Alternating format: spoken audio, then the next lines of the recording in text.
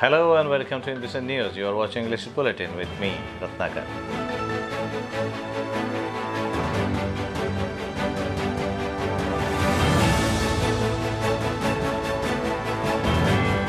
Here are the news in details.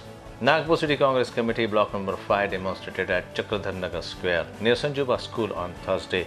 Girish Pandav, Secretary Maharashtra Pradesh Congress Committee, Sanjay Mahakalkar, Corporator were prominently present on this occasion. In his address, Girish Pandav said that the government should scrap the agricultural bills which were against the interest of farmers. Sanjay Mahakalkar added that the union government was completely working to promote corporate houses and completely against the protecting the common man. Slogans like किसानों के सम्मान में Congress party मैदान में मोदी सरकार host में were raised by the protesters. This occasion also present were Praveen Agre, President City Congress Sevadal, Vishnu Ahirkar, Vasudev Dhoke and Ashok Yavle, both former corporators, Prakash Phuke, Sangeeta Purikar, Rajesh Belkhode, Veena Belge, Nilesh Khorgade and workers of Congress Sevadal Youth Congress and Mahila Congress were present in large numbers.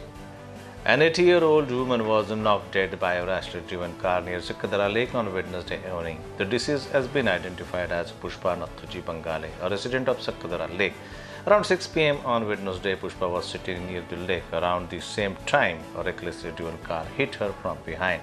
The impact was so forceful and tremendous that Pushpa was seriously injured and soon afterwards died on the spot. The accused driver of the car fled the spot immediately, fearing the wrath of the public. Sakadara Police Sub-Inspector Masuram, on the basis of a complaint lodged by Dilip Nathuji Bangale, booked the unidentified accused car driver under the relevant section 279-304A of the Indian Penal Code, read with section 134, 177, 184 of the Motor Vehicle Act, and are searching for the accused.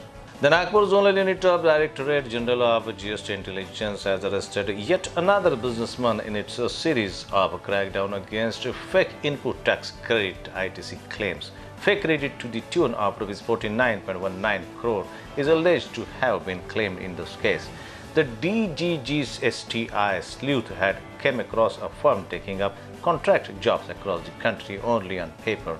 Transactions worth hundreds of crores were recorded in such manner, said a press release issued in Nagpur city.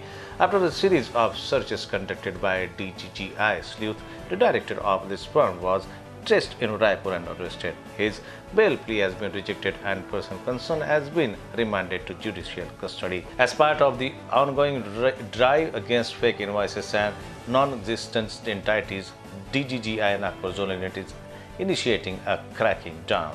The central government has decided to import large quantities of soybean from other countries and has significantly reduced import duty. As a result, farmers in Maharashtra do not get a fair price for their soybean produce. It was discussed in the cabinet meeting that if the central raises the import tax, the price of soybean will be better for the farmers of Maharashtra. Home Minister Anil Deshmukh informed that the state will demand an increase in the import tax. In the past, soybean was fetching Rs 4,200 quintal.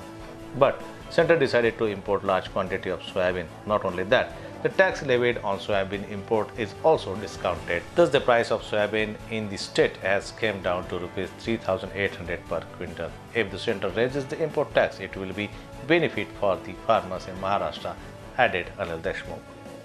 The Nagpur unit of Aam Aadmi Party on Thursday held a protest against the recently enacted farm laws at Samvidhan Square. A delegation of the party also submitted a memorandum to district collector demanding that the three laws be taken back and a new law be brought to guarantee MSP to the farmers for their produce. The party firmly supported the farmers' organization staging protests at Delhi border since the past 8 days. During the protest at Samvidhan Square, they have opposed the anti-farm laws. There is no other way.